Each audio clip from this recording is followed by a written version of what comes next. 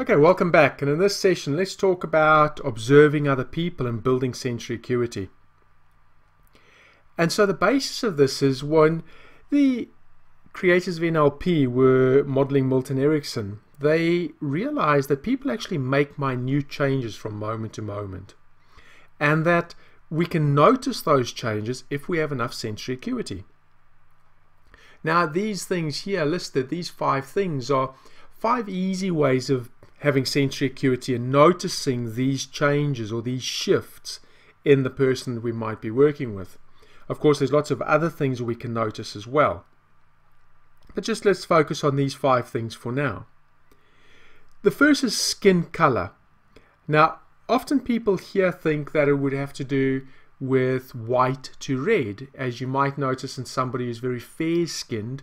If they blushed, you would see a redness in the face. Well, imagine that, of course, we've got 7 billion people in the world, and so we've got people of various skin colors. And so somebody who is very dark-skinned, we wouldn't actually notice redness.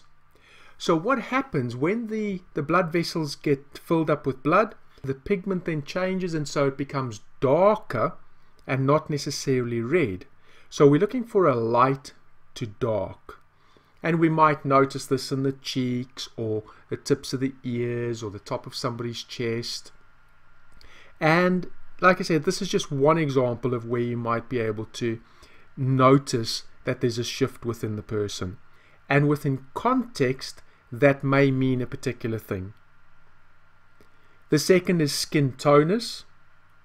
And so the best way to think of this, if you could imagine splitting the face down the middle, so you've got the left and the right, that if they looked exactly the same, the left and the right hand side looked the same, then that is symmetrical. If the left and the right side didn't look the same, then that's not symmetrical or asymmetrical. So if you ever saw any of the Rocky movies, Sylvester Stallone is quite famous for maybe the left hand side and the right hand side of his lips not being symmetrical. So like I said, in one of the Rocky movies, and he's shouting, "Adrian, Adrian!" and we can see a distinct asymmetry between the left and the right hand side of the face. Of course, with breathing, we can look for location as well as rate. So the client might be breathing high up in their chest, and the breathing moves and changes and goes either to the middle of the chest or down to the tummy, or vice versa. And similarly, of course, also the rate of breathing. So somebody who just before they're going to run a race compared to after they ran the race, of course there would be a distinct difference in their breathing. If you start talking to somebody and maybe they get a little bit upset, maybe their breathing increases. We're not saying what the change means, we're just saying within context it may mean a certain thing. Next, we've got lower lip size. And for lower lip size, we not so much noticing that the lip is getting any fatter. What we're noticing is actually that the lines in the lips get diminished or disappear. So as the blood vessels get filled with blood, so of course the lines may disappear. So similar to if you took a balloon out of a packet. Before you blow it up, it might be creased and you see little lines in it. And then as you blow air into it, then it stretches out. And that's what you might notice with the lips, that the lines disappear. Next, we've got the eyes. And with the eyes, we can notice, are the eyes focused or defocused? Are the pupils dilated or undilated? You've noticed that if you look at somebody and there's a lack of light, then the pupils will be bigger. Then if you switch the light on, then the pupils will contract a bit and get smaller. In fact, you could do that for yourself. Look in a mirror, turn the light on, turn the light off. Notice how the pupils contract to let in less or more light. Now these are just 5 simple things. And as I said, you can notice whatever you notice.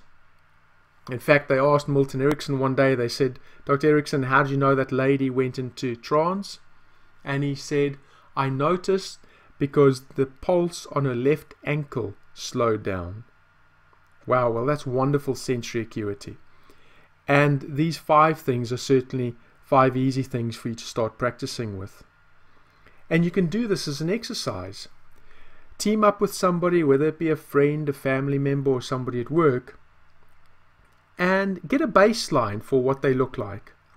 Then ask them to think of somebody that they really like, and notice whatever shifts you notice.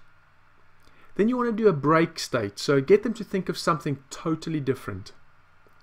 Then ask them of somebody that they really disliked. Again, do a break state, so getting them to think of something totally different.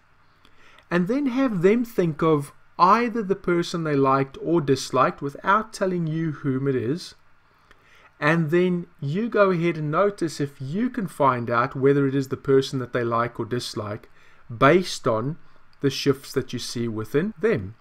As an example, if we looked at Steve Irwin here, that might be our normal baseline, and then something happens. Now, we're not saying what it is, but something has happened, and of course there's a shift in the client.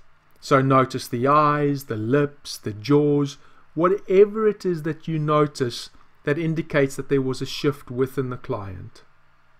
Good.